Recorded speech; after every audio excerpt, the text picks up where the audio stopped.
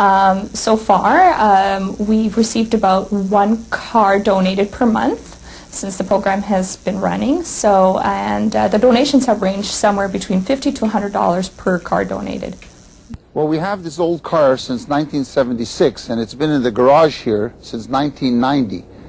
And instead of dumping it, we're going to be able to donate it for a charity receipt to the Heart and Stroke Foundation.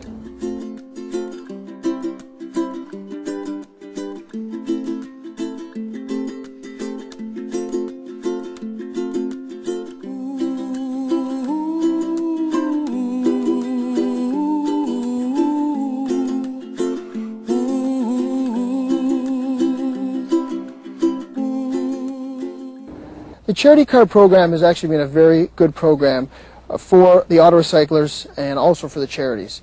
Donors can basically go on and peruse our website and find a charity of their choice and donate their vehicle and know that it's going to get environmentally responsibly recycled, and really that's key. And at the end of the day, the charity gets a few bucks for their vehicle and the donor gets a tax receipt.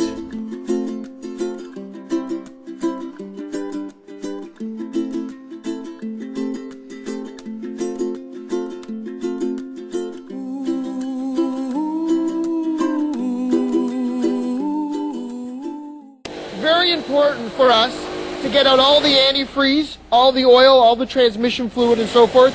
We also extract all of the freon. It's an elaborate process. It basically confines all of the fluids into a segregated area so they don't leak out into the environment.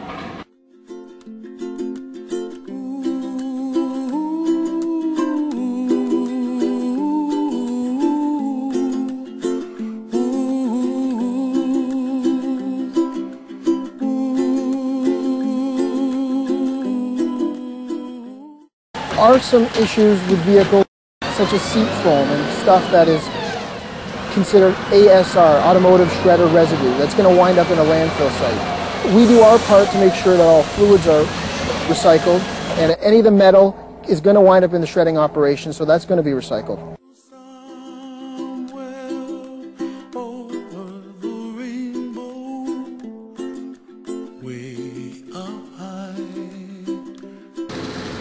They will be ensured that the charities will get the full value of the disposal, and that the vehicles will be disposed of in an environmentally safe manner.